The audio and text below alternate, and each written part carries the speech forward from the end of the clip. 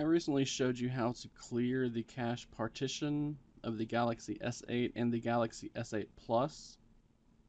And this is a good troubleshooting step in case you're trying to find out what the issue is that you're experiencing on your device, such as poor battery, poor performance, and stuff like that. But if you already know the application you're having issues with, then you'll only need to clear the cache and the data for that specific application. So today I want to show you how to clear both the cache as well as the data for a specific application or game on the Galaxy S8 and the Galaxy S8 Plus.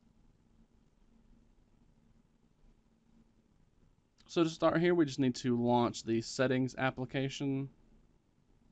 Then you're going to want to scroll down a bit until you see the apps option. And if you see two of them here, like I do, you want to tap on the default apps and app permissions one. This is going to bring up a list of all of the applications you have installed on your device. So say, for example, we had an issue with Chrome, and this could be Chrome force closing or Chrome erroring out whenever you try to do something. Whatever the case is, we're just going to tap the application we're currently having an issue with. It's going to bring up a lot of options here, but we just want to focus on the storage section here. So we just tap on storage.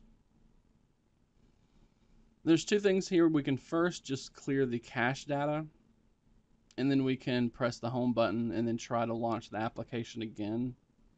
But if you need to clear the data for the application as well, after you clear the cache, I do recommend you clear the cache first.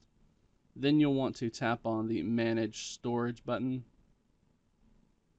And then from here we get three different buttons here. We can choose to free up some space if you want, but that's not going to, usually that will not fix a force close or error issue with an application. Instead, we want to tap the clear all data option. It will ask you, are you sure if you want to delete the application data?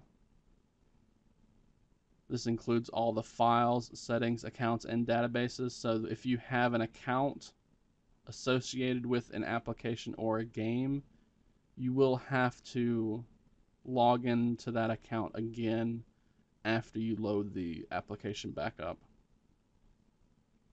So just go ahead and tap on OK, and then that will clear all of the data and the cache from the application.